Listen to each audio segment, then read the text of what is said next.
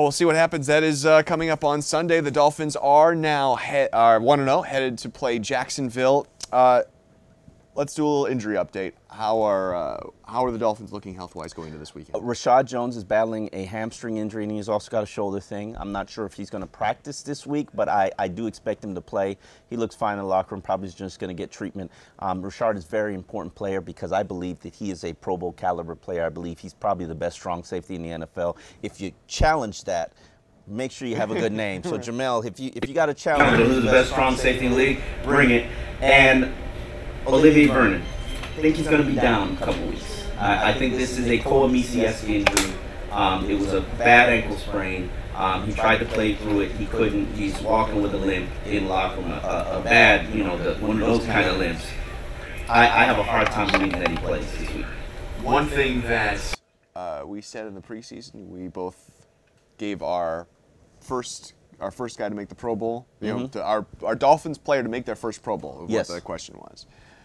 You took Rashad Jones, I took Jarvis Landry. I think we both are looking pretty good after week one. I mean, certainly Jarvis Landry on that punt return for a touchdown that turned the game over on its head. Amazing play.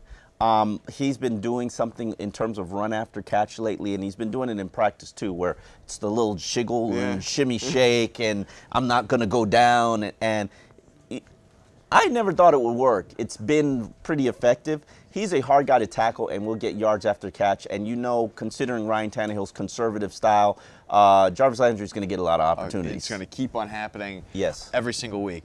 Let's take another question from @LukeFader. Does Vigil's amount of play time in week one say more about Vigil or Shepard? Break down the middle linebacker position for this team. Funny, I put it up a video on Instagram. Zach Vigil played significant minutes as the third linebacker, as the inside guy, splitting time with Kelvin Shepard. All Dolphin fans are super excited. They're comparing him to Zach Thomas. Okay. Truthfully speaking, he sucked. Okay. And it wasn't good. Right. But, he's white and he's a linebacker, so he has to be Zach Thomas. Okay, right. We need to compare them. Yeah, you have to compare them. He can't be Larry Izzo. He has to be Zach Thomas. I see why they're playing him. He's got the instincts, needs to trigger faster, needs to get to be able to hold his block, hold his gap, not get washed away from plays. If that's what you're going to do, and I'm okay if that's what you're going to do, you're going to invest in Zach Vigil, you better make sure that he's not a liability. And on the plays where he was on the field, Jacksonville drove straight down the field.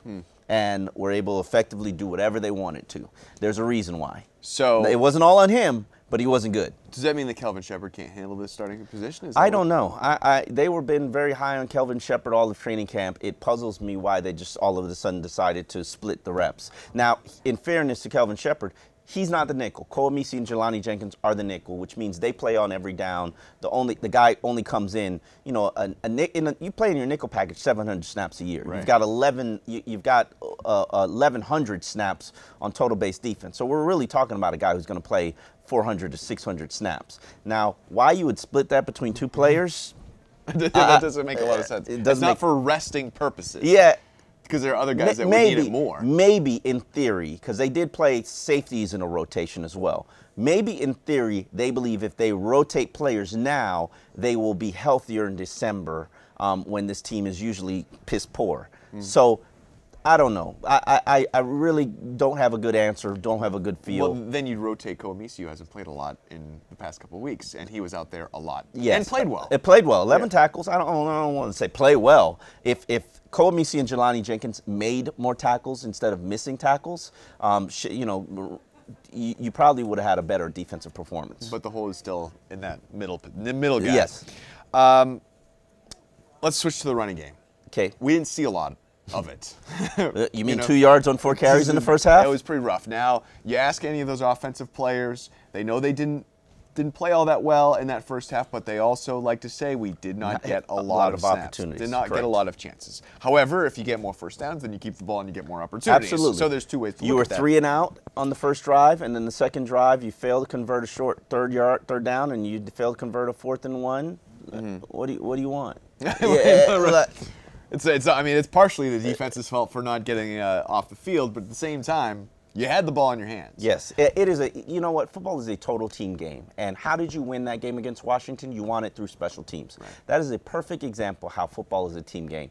The defense did not get the job done early. They did get it done late. They did. The offense did not get the job done early. They put themselves in position to finish out the game with, you know, killing out the clock after the second time. And special teams, Jarvis Landry flipped it right on his head. And that's a team win. Those are the games that the Dolphins would have lost in previous years. So it's good. So it's a good sign. What about this running game? Is it going to turn around this week? I don't know. I can't honestly tell you what's going to happen with the running game. I need to see the offensive line get into gear. I need to see them against a probably lesser defensive line. I thought Washington was a lesser defensive line, but Jacksonville is not. Jacksonville is no slouch. That defensive line, Chris Clemens, Jared Odrick, they've got some players on that defensive line. So this isn't the game to say, oh, we're going to put on our beef-eating, you know, bib and start running the ball like men. No, you're going to pass the ball like Joe Philbin teams do. You're going to pass. I thought it was funny that we talked all this offseason and the preseason about how this team needs to finish. You know, they need to finish games, they need to finish drives, they need to finish the red season, zone, and then did nothing.